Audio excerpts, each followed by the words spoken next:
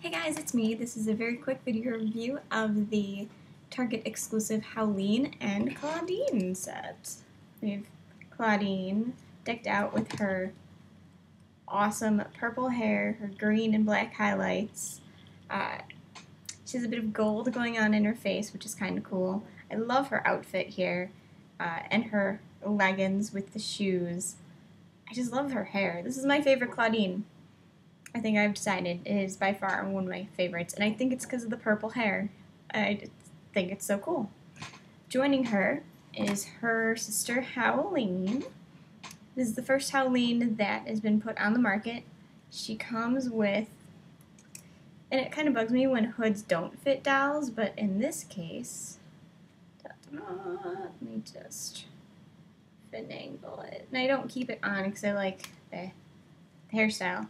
In this case, her hood, it kind of actually fits. Like I said, I don't keep it on, so I'm going to take it back off.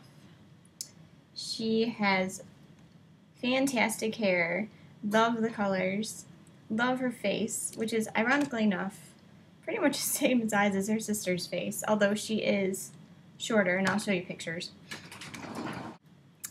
Howleen comes with some fun little bangles. Her hands are sculpted like they're clawed. She has chunkier legs than the normal Monster High dolls, which seem pretty sturdy, so I see no problem with that. And I just love her outfit. So cool. She has a cool little backpack, which opens a bit, kind of. And she comes with her pets. Overall, I love this set. It's just, they look so cool together, and the Clawdeen is adorable, Howleen is adorable. You really can't go wrong. Even this fuzzy hair, which I was a little bit worried about, it works really well. Overall, I really like these dolls. They are two of my favorites. They will totally be in tons of photos. I can already tell you that for sure. I haven't taken any real photos of them yet, but I'll definitely, take some for this review and probably post them on Flickr eventually. So check your local Target, bug the employees.